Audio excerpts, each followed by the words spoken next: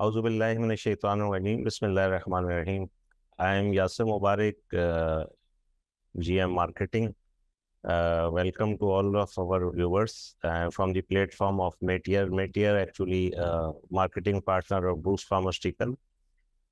Today we have our very special guest. Dr. MEHREEN is clinical dermatologist and aesthetic physician and did MCPS from PNS Shifa Hospital. And welcome, Dr. MEHREEN. Thank you so much, Dr. Yasir, for inviting me here today and for assigning me such an important topic. ये एक ऐसा topic है जो बहुत ज़्यादा overlooked है इन dermatology और वैसे भी क्लिनिकल प्रैक्टिसेस में।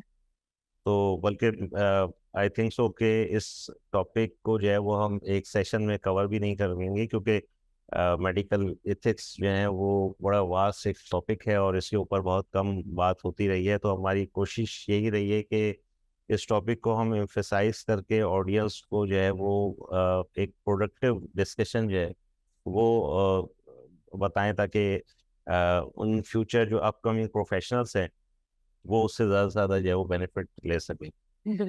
तो formally we will start our today session and please doctor साहिबा।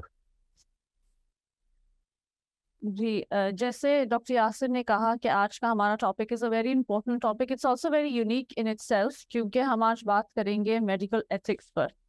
और हम एक केस को डिस्कस करेंगे, basically ethics case which was published in AMA journal a few years ago, and basically a scenario based है, and it will talk about medical ethics and the missing links that are there in the clinical practice. Basically ethics related case है ये, और it covers how should integrity preservation and professional growth be balanced during trainees professionalization.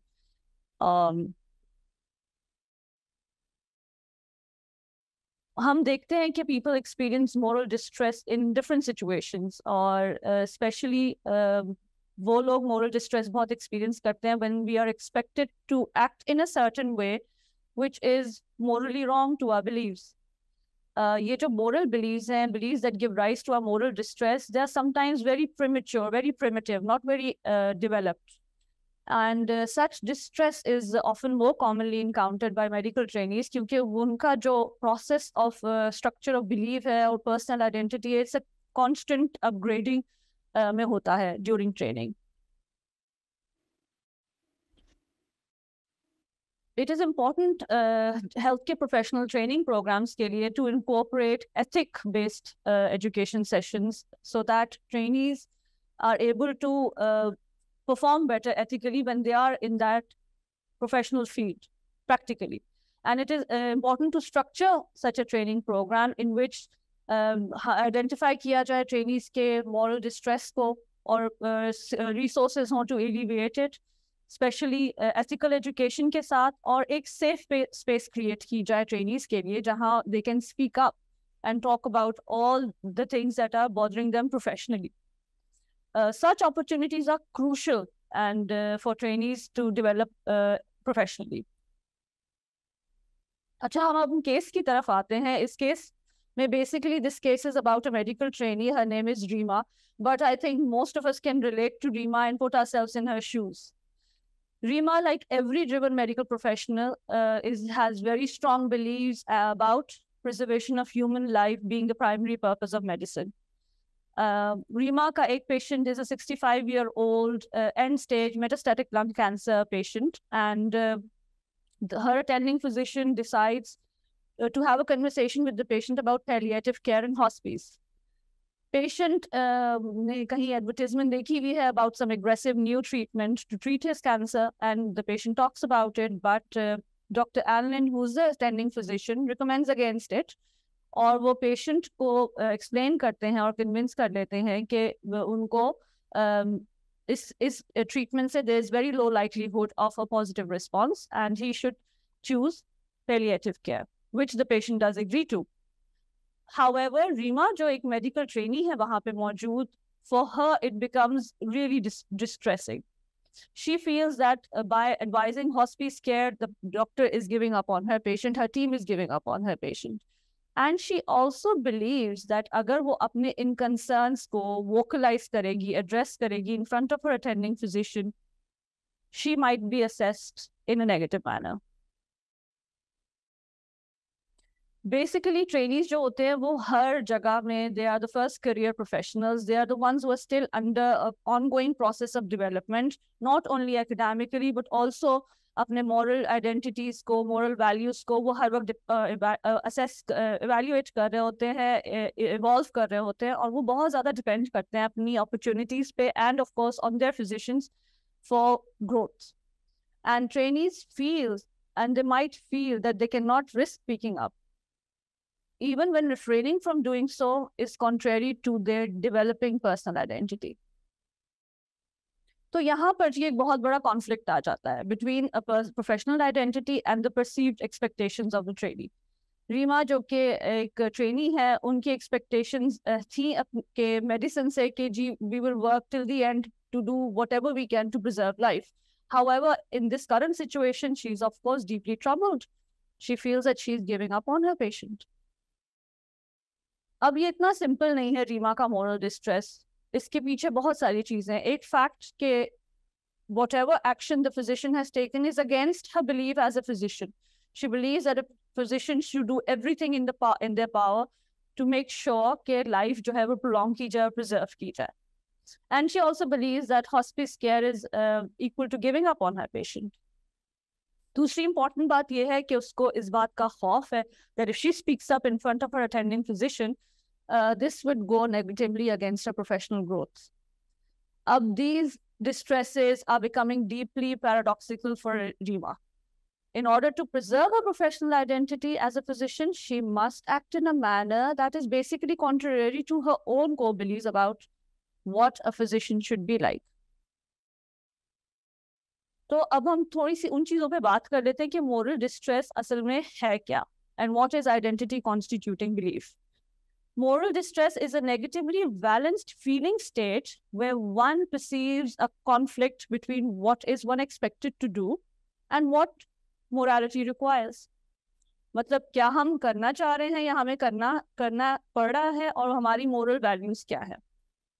Reema के perspective से और किसी भी training के perspective से ऐसी सिचुएशन में to decide between what is the right thing to do and what is expected of her obviously puts a lot of pressure on the resident. अब आइडेंटिटी कॉन्स्टिट्यूटिंग बिलीव्स क्या है, ये वो main concept है जो हमारी identity का narrative है. This is the narrative whereby one's sense of self is constituted by one's belief about oneself and the place in the and their place in the world. मतलब basically हमारी अपनी sense of self की जो understanding है वो हमारा identity constituting belief है, और यही belief जो है हमें अपने इर्द-गिर्द की दुनिया को समझने की कोशिश करता है और हमें purpose देता है life में.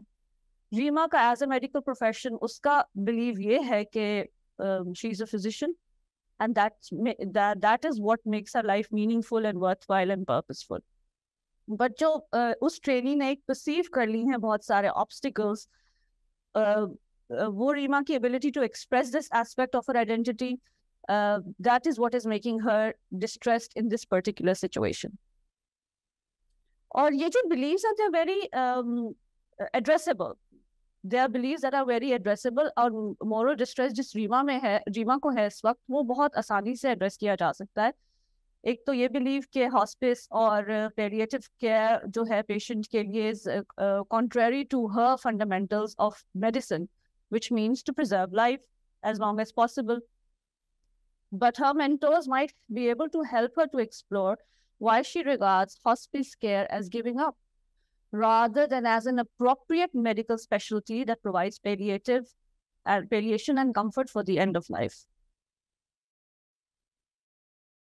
अगर इस बात पे डीपर डिस्कशन की जाए रीमा को समझाने के लिए कि रोल और रिस्पॉन्सिबिलिटी ऑफ फिजिशियन क्या है at the end of a patients life when all treatment modalities have failed to stem the disease, she might also be able to contribute changing her perception and understanding that minimally aggressive treatment is the laudable care.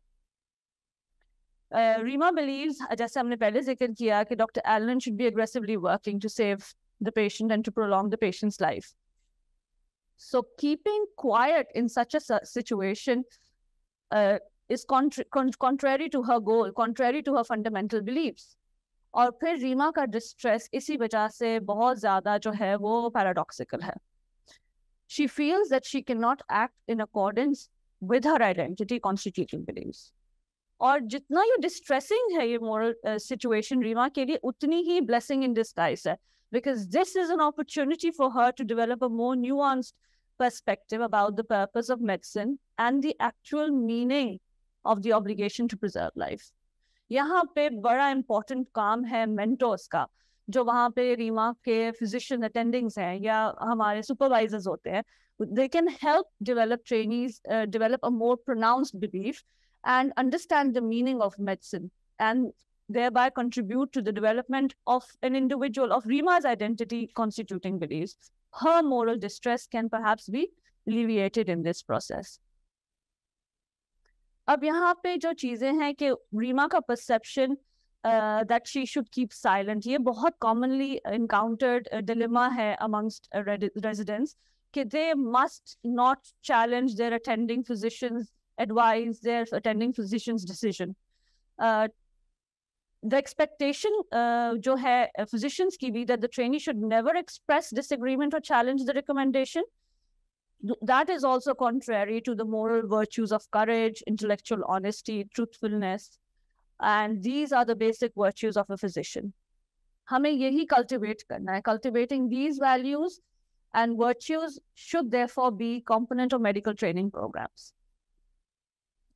हमने इतनी इस case से related बात की, अब हम थोड़ा सा ओवरव्यू एक मेडिकल एथिक्स को देते हैं, जो हमारा बेसिकली पर्पस है. ये बहुत वास्ट टॉपिक है, but I would like to go through it just very briefly.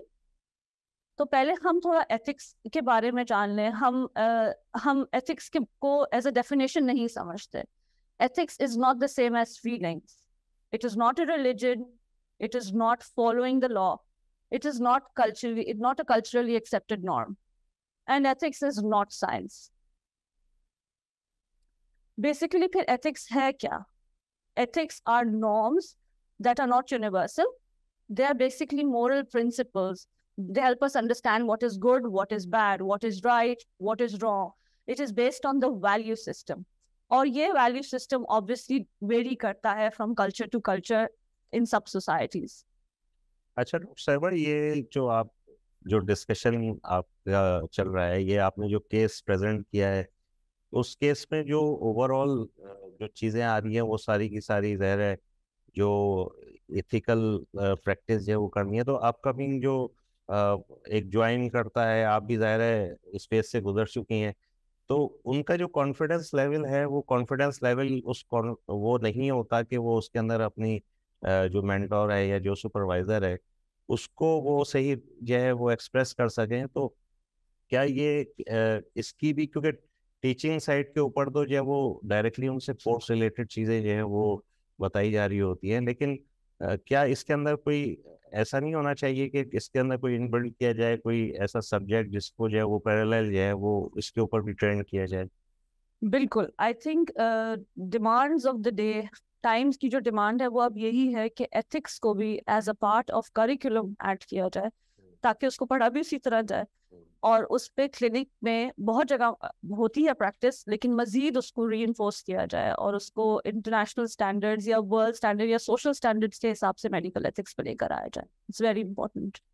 और ट्रेनीज जो है उनके अंदर कॉन्फिडेंस भी उस लेवल का आ जाएगा कि जो उनका जो एक्चुअली ऑब्जेक्टिव है कि उन्होंने अपनी फील्ड के अंदर एक्सेल करना है, तो वो जो एक्सेल करने के लिए उनको सुपरवाइजर के साथ एक डेडिकेटेड वर्क करना है, तो ये आई थिंक बड़ा हेल्पफुल हो जाएगा कि अगर हम इस चीज़ को भी जो है किसी तरह कवर अप कर लें. बिल्कुल. और इस प्रेजेंटेशन में आगे कुछ सजेशन है कि हम क्या कर सकते हैं इसके लिए. चलें, अब मैं ऑडियंस को बता दूं, हमारे साथ डॉक्टर अरफान बारी भी जो है वो कनेक्ट हो गए हैं, और सर जो हैं वो बहुत ही रिनाउंड डर्माटोलॉजिस्ट हैं और करंटली जो है वो practising CMH Rawalpindi hospital as a consultant. तो at the end of this presentation sir से भी जो है वो हम उनको ज्वाइन कराएंगे और वो अपना जो है वो फीडबैक जो है ओवरऑल, क्योंकि उनका एक्सपीरियंस जो है वो बड़ा वैल्यूएबल है तो बड़ा वैल्यूएबल फीडबैक होगा उनका एट द एंड। तो डॉक्टर साहब प्लीज। तो हम बात कर रहे थे एथिक्स की। तो एथिक्स बेसिकली एक डिसिप्लिन है जिसमें discipline about morals, moral values जो है उसके बारे में एक डिसिप्लिन है, एक फिलोसफी है ऑन मोरल्स। मोरल्स हमें पता है कि एक सिस्टम होता है नॉर्म्स का, रूल्स का, विच आर रिटन और not written about human behaviour, and ethics is basically a philosophical discipline about moral problems, and it deals with the art of living. It refers to the standards of behavior that tell us how human beings ought to act in many different situations that they find themselves in. हर किस्म की daily, जिस हमारे friends के साथ, parents के साथ, बच्चों के साथ, co-workers के साथ, businessman हो, teacher हो, any professional whatsoever, ethics are the fundamentals of any relationship. अब हम कुछ टाइप ऑफ एथिक्स को देख लेते हैं। कुछ प्रोफेशनल एथिक्स होती हैं बेसिकली, और कुछ मेडिकल एथिक्स होती हैं जो हमारे प्रोफेशन से रिलेटेड है। प्रोफेशनल एथिक्स जो होती हैं वो there are the obligations of the profession, जिसमें self regulation, educating one self again and again, end of course the others around you. Medical ethics में भी हमारे पास मेडिसिन जो है एक बहुत वास्ट फील्ड है। इसमें मेडिसिन, डेंटिस्ट्री, वेटनरी मेडिसिन, और बेसिकली हमारी फील्ड के हिसाब से डर्मेटोलॉजिकल एथिक्स बहुत इंपॉर्टेंट है। और इनमें हमें क्या करना है, gradually understanding of medical practice, it should be in the right perspective, honourable, and there should be an accurate behaviour on part of the physician. Basically medical ethics जो है वो एथिक्स को अप्लाई करना है प्रैक्टिकली, इन moral values को apply करना है, and judgements apply to medicine. It is a scholarly discipline जहाँ पे ethics encompasses its practical application in clinical settings as well as work on history, philosophy, theology, sociology. अब जैसे doctor साहब ने भी अभी जिक्र किया कि एथिक्स को होना चाहिए पार्ट हमारे सिस्टम का, बट हम सब अगर बैठते हैं तो हम कहते हैं कि why should we study ethics in medicine? Physician who is knowledgeable, who is skillful, उसको ये ethics मैटर नहीं करते, वो तो वैसे ही इतना knowledgeable physician है। या our curriculum is already so cramped up that there is no room for ethical learning. दूसरा एक बिलीव ये होता है, हमारी अंडरस्टैंडिंग ये होती है कि medical ethic is learn by passive learning, just by observing our senior physicians और अटेंडिंग और books instead of reading books or lectures. अगर हम ट्रेस बैक करें मेडिकल एथिक्स को तो इनकी गाइडलाइंस तो हिपोक्रेटिक ओथ से ट्रेस हो सकती हैं historically. A physician must recognize responsibility to patient first and foremost, as well as to the society and to other healthcare professionals as well, and to oneself.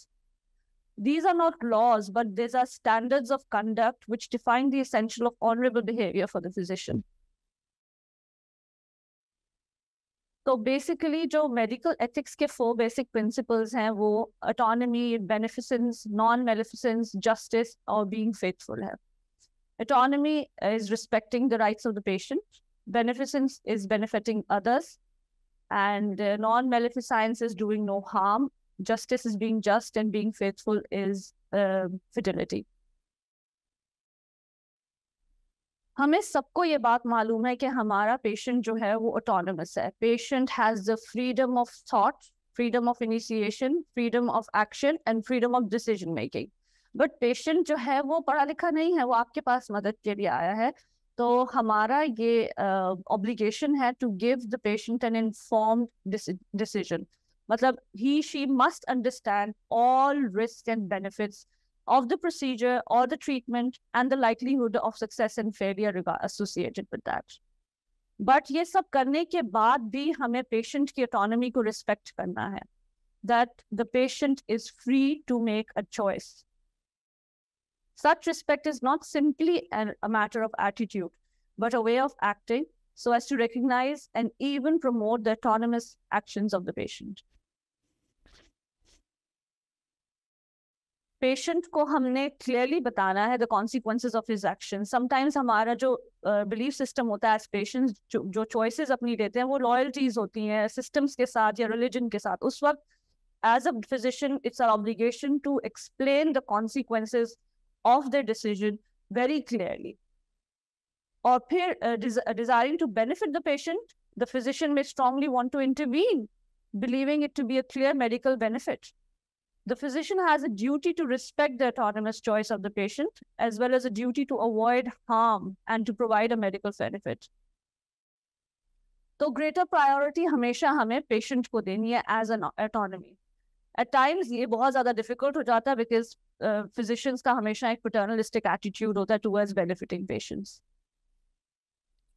अच्छा doctor साहब, ये जहाँ आप patient की बात आ गई है, तो ऑब्वियसली जब पेशेंट, तो यहाँ मैं चाहूँगा कि और थोड़ा सा हम अगर डीपली इसको देखें, तो पेशेंट तो concern as a consultant private practice में भी जा रहा होता है, गवर्नमेंट सेक्टर में भी जा रहा होता है, तो वहाँ का सिनेरियो जो है वो सेम हर जगह अप्लाई हो रहा होता है, और सेम अप्लाई होने की वजह से जो कंसल्टेंट के साथ साथ जो है वो उसका एक इंटरनल हॉस्पिटल का स्टाफ भी जो है वो इन्वॉल्व हो रहा होता है।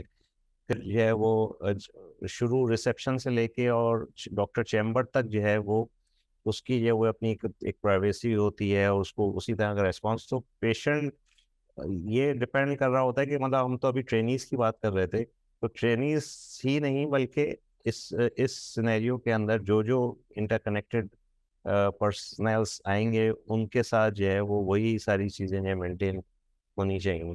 बिल्कुल, आप बिल्कुल ठीक कह रहे हैं डॉक्टर यासिर। और ये एथिक्स जो हैं वो सिर्फ कंसल्टेंट और फिजिशियन तक नहीं रिस्ट्रिक्टेड, ये एक पूरा सिस्टम है जो कि health care professionals as a team, अब एक अस्पताल का जो सेक्रेटरी है वो भी एक हेल्थ केयर सिस्टम से एसोसिएट हो गया है, जो असिस्टेंट है, जो रिसेप्शनिस्ट है, so we all need to work under medical ethics so that वो होलिस्टिक एक अप्रोच हो सबकी एक साथ, तो ये बहुत ज़्यादा इम्पोर्टेंट है। So it's not just trainee based and physician based. आगे हम बात करेंगे second basic factor fundamental of medical ethics, which is beneficence. इसका मतलब ये है कि the physician must act in the best interest of the patient and the procedure be provided with the intention of doing good to the patient. अब this needs the healthcare providers, ज़ाहिर बात है, to be equipped academically with the ongoing knowledge and maintain upgraded skills and training, and should consider individual circumstances of all patients. ये बहुत ज़्यादा important है। Non-maleficence क्या है? अगर हम अच्छा नहीं कर सकते तो हम बुरा भी ना करें. That is most important. Do no harm. Make sure that procedures done on the patient don't harm the patient or others in the society. और इसके अगेंस्ट तो लिटिगेशंस भी हैं, आपको पता है, लिटिगेशंस हैं और लीगल कॉम्प्लिकेशंस भी आ जाती हैं once we physicians are not practising non मेलेफिसेंस. So physicians are obligated to prescribe medicines they know to be not to prescribe medications that are known to be harmful for the patient. The violation of non-maleficence is subject to medical malpractice litigation, जैसे मैंने पहले बताया आपको. फिर हमारे पास medical malpractice आ जाती है.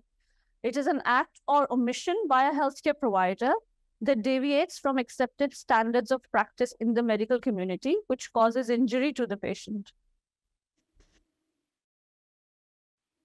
अब हमने ये जो सारी बातें डिस्कस की, इसका पर्पस क्या है? इसका पर्पस ये है कि हम छोटा सा एक्शन प्लान या एक थोड़ा सा आइडिया जनरेट करें, जैसे अभी हम डिस्कस कर रहे थे कि इस प्रॉब्लम को केटर कैसे करना है. हम यहाँ पे बार बार जिक्र तो रेजिडेंट का करते हैं, but obviously it's holistically for all health care providers. तो हमने रीमा के केस में दो इम्पोर्टेंट चीज़ें, फैक्टर्स हमने देखे जो विच वर causing her moral distress. Her believe that the primary purpose of medicine is to preserve human life, and her perception that as a resident she is expected to refrain from voicing her disagreement with her attending physician's recommendations.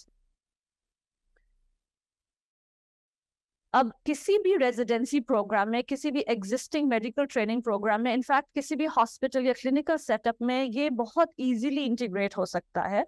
एक ऐसा programme that offers significant education and team building benefits to both trainees and the attending physician and the mentors.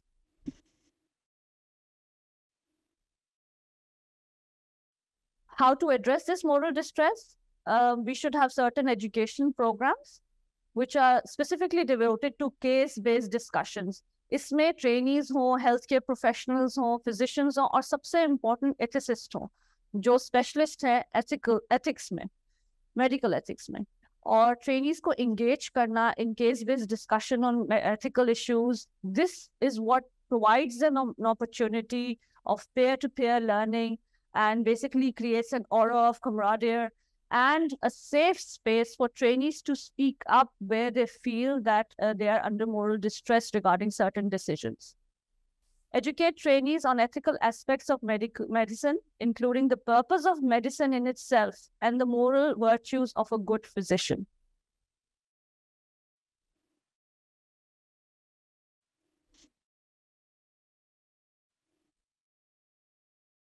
Conclusion हमारी study का ये था कि an underdeveloped professional identity is a significant knowledge deficit when regarded to a medical professional.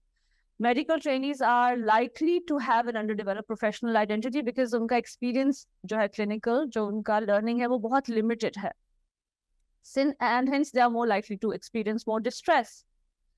So professional growth and incorporating case-based ethical education into medical training programs will help alleviate this distress. अच्छा doctor साहब, इसमें एक और चीज़ उसमें आप ज़्यादा अच्छा जो है वो हाईलाइट कर सकेंगी कि जैसे डिफरेंट सुपरवाइजर्स और डिफरेंट मेंटर्स जो हैं वो अपने एक्सपीरियंस, ऑब्वियसली वो बहुत एजुकेटेड और बहुत नॉलेजेबल सुपरवाइजर्स होते हैं, तो एक कमांड होती है और रिस्पेक्टफुली जो है वो कमांड होती है, अपने कंडक्ट कर रहे होते हैं जो भी सेशंस जो हैं वो according to course.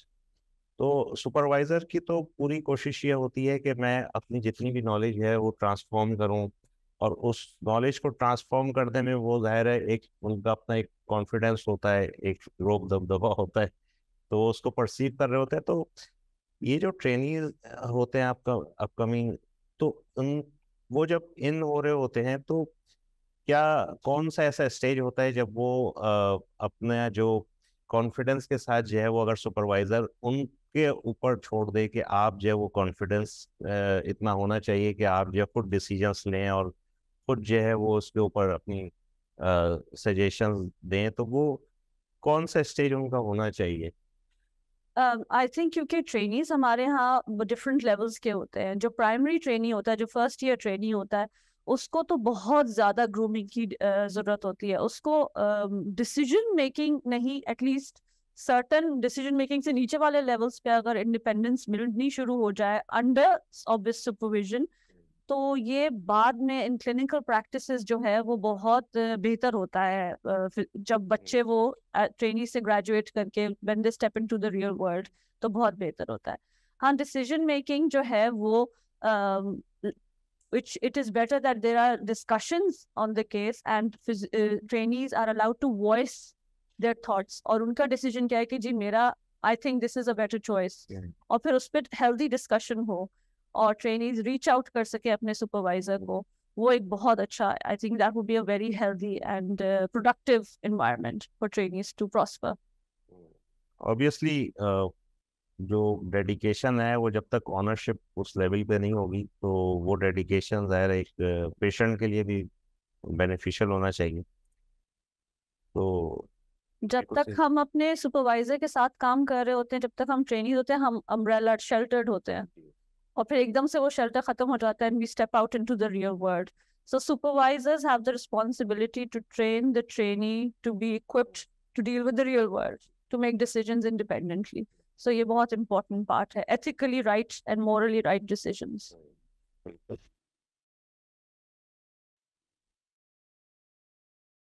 Ethics of medicine, ऐसी discussion में ही ethics of medicine जो हम जिक्र कर रहे थे वो explore होने चाहिए and expanded upon.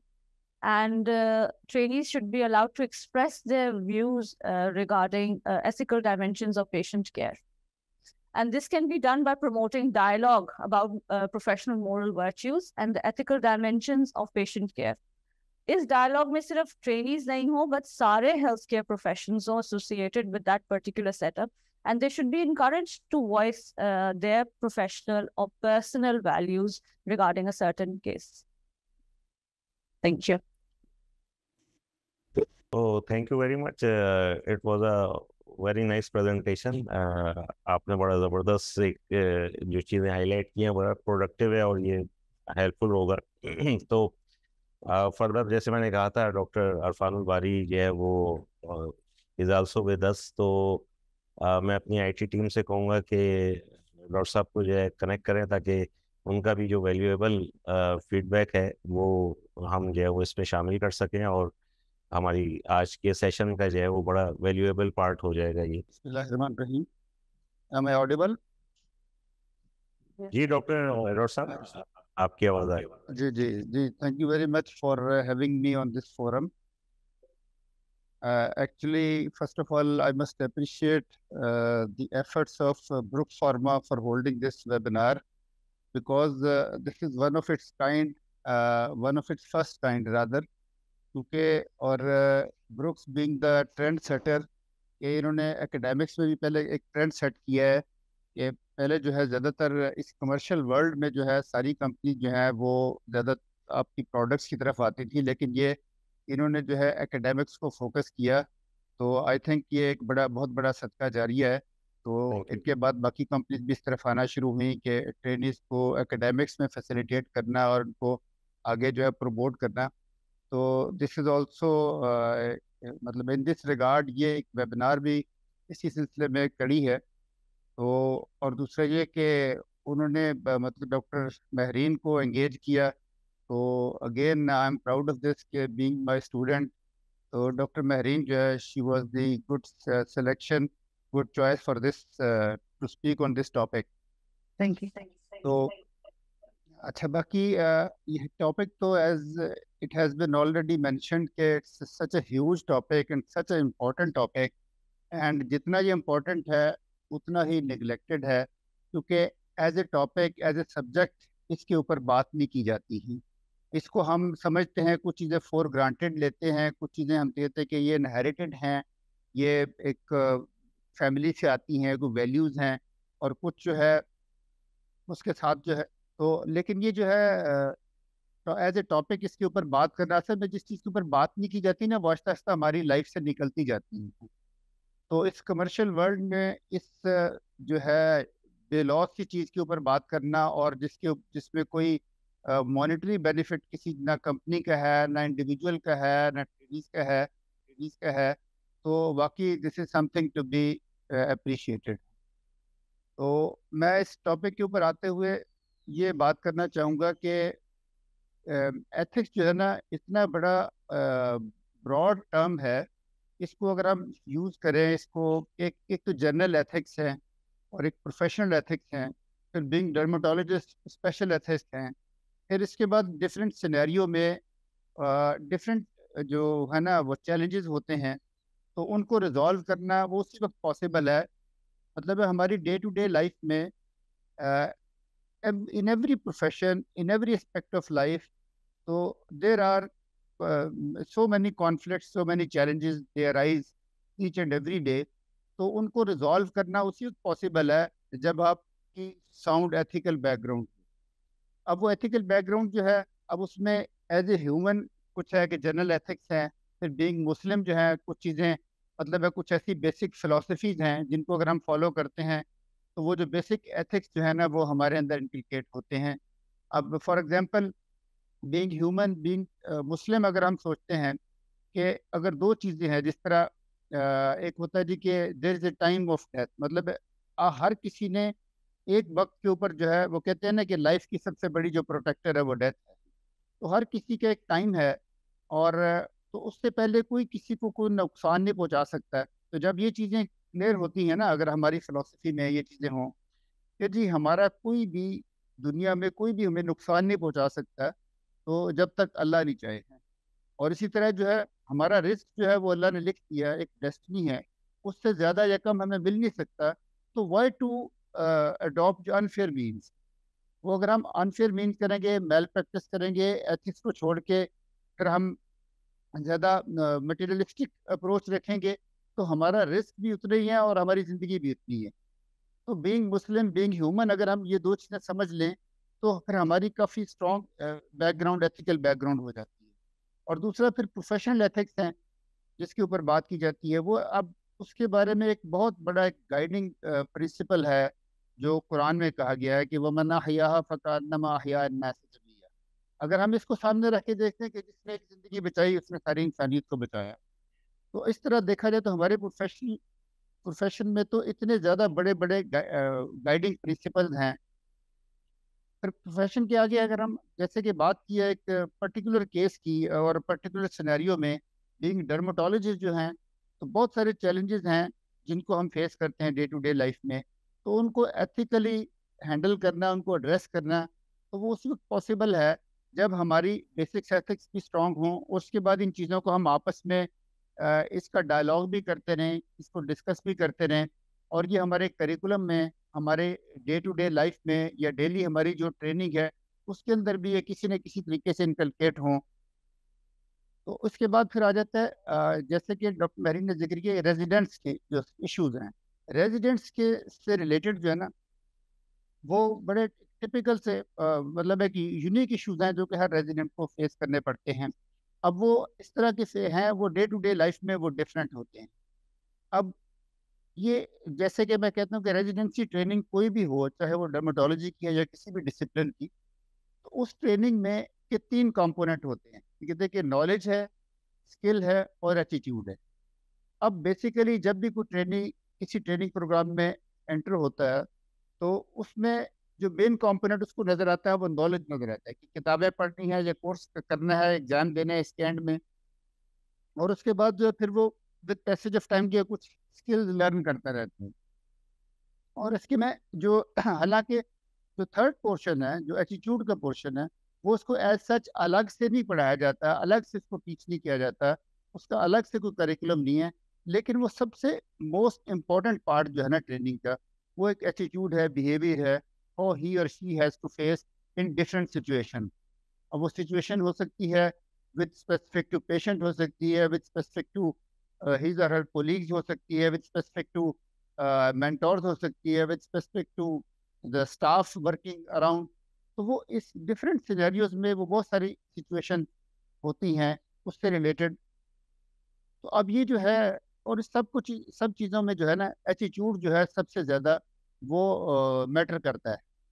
अब अगर देखा जाए तो किसी भी रेजिडेंसी प्रोग्राम में अगर देखें तो हम उसके नॉलेज जो है, वो नॉलेज के अंदर भी ये एटीट्यूड का पोर्शन आता है, स्किल के अंदर भी आता है जो कि एग्जाम में जज किया जा सकता है कि, और फिर उसके बाद एक डे टू डे लाइफ, ये असल में 24 आवर्स में ये जो है मैटर करता है एटीट्यूड और एथिक्स का होना।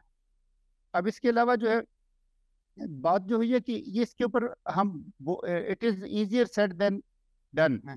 अब कोई भी चीज़ जो है, अब हम बातें करते रहेंगे, बहुत लंबी बातें, बहुत इंटरेस्टिंग बातें भी होंगी, और लेकिन ये है कि उसके बाद बात है कि वो लाइन ऑफ एक्शन क्या होनी चाहिए, मतलब है कि किस तरह इस चीज़ को हम अपने प्रैक्टिकल लाइफ के अंदर लेके आए।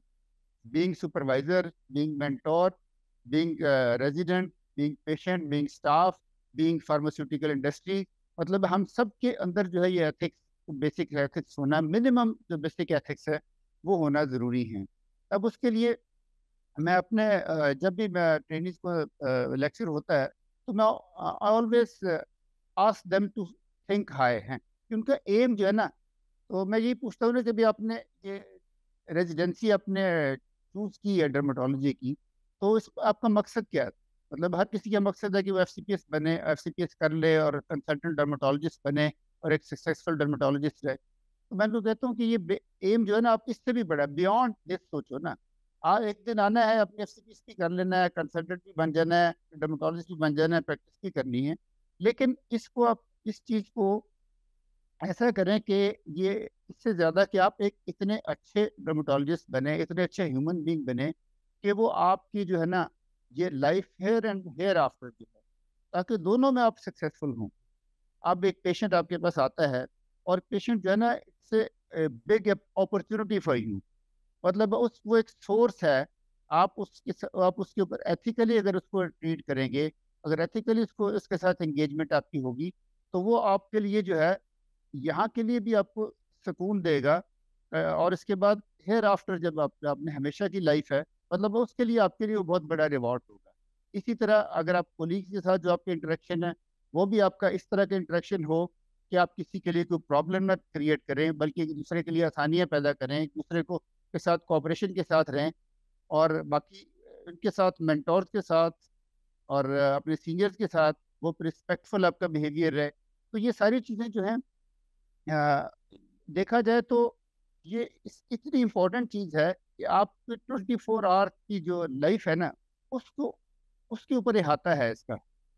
तो इसके बाकी जो है, हाँ, ये लाइन ऑफ एक्शन की बात करते हैं, एक तो ये कि एम हाई होना चाहिए, और दूसरा ये है कि इंटेंशन जो है ना, वो मैं ये इनको अपने स्टूडेंट्स को कहता हूँ कि आप आते हो ना, डेली हॉस्पिटल आते हो, आपने ओपीडी देखनी है, तो आप इस इंटेंशन के साथ आओ कि आप दूसरों के लिए आसानियाँ पैदा करोगे। आपके अल्लाह ने अपॉर्चुनिटी दिया, 50 पेशेंट देखते हो, तो आप 50 पेशेंट की मिजरीज को कम कर सकते हो, उनके लिए आसानियाँ पैदा कर सकते हो, उनकी दुआएं ले सकते हो। हाँ, तो इस इंटेंशन के साथ आओगे तो आपका जो पेशेंट देखना और आपका उससे अर्न करना, वो आपके लिए इबादत। एक तो जो रिस्क है आपका वो मिलना है, आपको हर सूरत में मिलना है, वो आपको सुकून के साथ मिलेगा और आपकी आखिरत भी बनाएगा। और फिर इसके बाद है कि इसको हम अपने जो है डे टू डे लाइफ में इसको इंटीग्रेट करें, किसी हर इंटरेक्शन में देखें कि इसमें जो है ना हम इसको बेहतर तरीके से कैसे कर सकते हैं। और लास्टली कि इसको हमें करिकुलम में इंटीग्रेट करना चाहिए। और आई होप कि ये नियर फ्यूचर में इंशाल्लाह ये हमारे जो एग्ज़ाम होता है, FCPSMC में इसका एग्ज़ाम होता है, तो इसमें एक कंपोनेंट जो है ना, वो इसके ऊपर भी एक पार्शली तो इसको इंक्लूड किया गया है, लेकिन एज ए फिक्स कंपोनेंट भी इसको इंक्लूड किया जाएगा, ताकि एक एथिकल एस्पेक्ट भी जो है जो हमारा डेफिशिएंट है, इसको भी किसी हद तक कवर किया जा सके। और दूसरा यह है कि हम आखिरी बात मैं कर रहा हूँ कि हम समझते हैं कि सिस्टम खराब है, ये मटेरियलिस्टिक है, कमर्शलाइज वर्ल्ड है, हर कोई जो है वो पैसे के लिए है, हर कोई वो कहता है कि भाई इस तरह उसको सारी लग्जरीज मिल जाए दुनिया की, और ये जो है अब एस्थेटिक्स में आ जाए और जल्दी जल्दी थोड़ी टाइम में ज़्यादा कमा ले, और उसके लिए हर किस्म की प्रैक्टिस जो है वो करना चाहता है। तो लेकिन ये है कि हम ये कहते हैं कि ये सिस्टम खराब है, हम कैसे इसके अगेंस्ट चल सकते हैं, हम कैसे एक पूरी ये जहाँ अनएथिकल प्रैक्टिस हो रही है ऑल अराउंड, तो हम उसमें एथिकल कैसे हो सकते हैं। तो मेरे ख्याल में तो ये कि आपका अपना है, दुनिया में जो कुछ भी हो रहा है, लेकिन ये कि आपको एटलीस्ट अपना रोल प्ले करना है, आपको अपनी कंट्रीब्यूशन करनी है, और इसी के बारे में हर किसी को आंसरेबल होगा। तो जैसे कि एक शेर में है ना कि शिकवत शिकवा जुल्मत शब्द से तो बेहतर था कि अपने हिस्से की शमع जलाए जाते। तो हमने अपने हिस्से की शमع जलानी है, अपने हिस्से का काम करना है, अपना कंट्रीब्यूट करना है। तो नकार खाने में तोती की आवाज़ शुरू में नहीं सुनी जाती, लेकिन जब लेकिन आस्ते आस्ते जब आवाज़ बार बार बोली जाए, तो वो फिर जो है ना, वो उसका इम्पैक्ट होता है। तो इस सिलसिले में अगर आपने कुछ और क्वेरीज करनी, क्योंकि ये टॉपिक इतना बड़ा है कि इसको हम ये इंसाफ नहीं कर सकते इसके साथ, तो इंशाल्लाह नेक्स्ट उसी सीरीज ऑफ लेक्चर में जो है हम इसको एक एक करके फोकस करेंगे कि जो हमारे जो हैं ट्रेनीज के लिए एथिक्स क्या हैं, सुपरवाइजर के लिए क्या है, और फार्मा इंडस्ट्रीज के लिए क्या होना चाहिए, फिर हमारे जो कोलीग्स हैं, दूसरा स्टाफ है, उनके लिए क्या होना चाहिए, पेशेंट से रिलेटेड। तो ये, और फिर आगे डर्माटोलॉजी में भी पीडियाट्रिक डर्माटोलॉजी के लिए अलग एथिक्स हैं, जीरियाट्रिक डर्माटोलॉजी अलग एथिक्स हैं। इस तरह जो है ये ट्यूमर वाले पेशेंट्स हैं, उनके लिए एथिक्स अलग हैं। तो ये एक बहुत वास्ट फील्ड है। तो हम इनको इंशाल्लाह नेक्स्ट जो है ना आहिस्ता आहिस्ता करेंगे। और आज का मेरे ख्याल में हम शायद शॉर्ट ऑफ टाइम थे कि इसको हम डिसेमिनेट नहीं कर सके, तो वो ऑडियंस से अगर हम थोड़ा सा इसको टाइम लेके करें, पहले से ये इन्फॉर्मेशन भी डिसेमिनेट करें, ताकि ज़्यादा से ज़्यादा ऑडियंस जो है ना इसको अटेंड कर सके। जी यासिर साहब।